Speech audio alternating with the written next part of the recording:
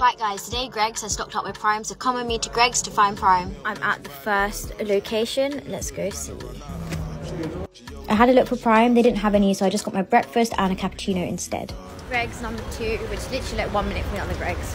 I cannot park at all. No Prime. Okay, I did some research. Apparently it's only at the EG owned Greggs, I think the petrol station Greggs, so let's go. I'm gonna eat my chicken bake and go to the next Greggs. Okay, so this is an EG Spar Asda. I don't get it though, because why would Greggs have Prime and not the actual Spar petrol station? I don't get it.